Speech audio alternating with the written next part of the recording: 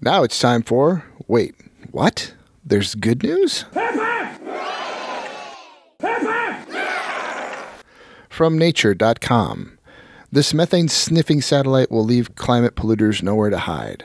By Jeff Tollefson. With the help of a satellite that is set to launch as early as March 4th from Vandenberg Space Force Base near Lompoc, California, governments and businesses will at last have a tool to help them pinpoint methane hotspots on Earth and plug the leaks.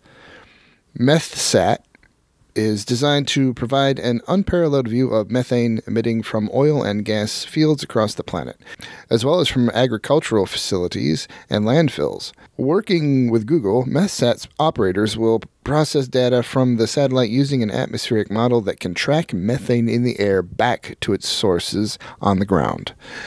They will then make the data freely available. Google also plans to use artificial intelligence algorithms to help map oil and gas infrastructure worldwide and identify where the pollution is coming from. More than 80 times as potent as CO2 at trapping heat around the Earth, methane is collectively responsible for around 30% of global warming since the Industrial Revolution. Methane lasts around 12 years in the atmosphere, whereas CO2 persists for centuries.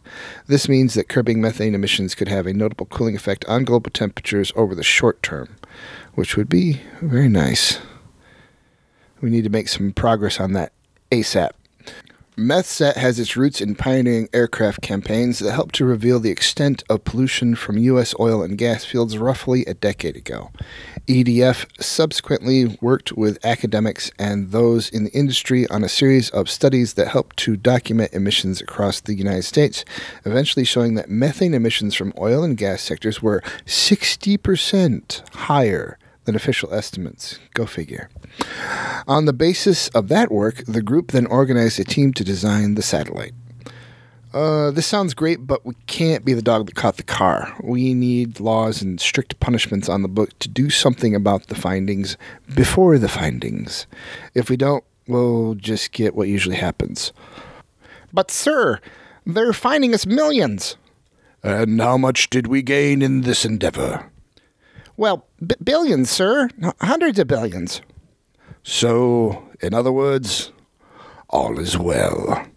I think I deserve a raise.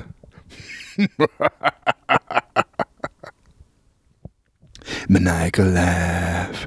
Maniacal laugh. Maniacal laugh. Maniacal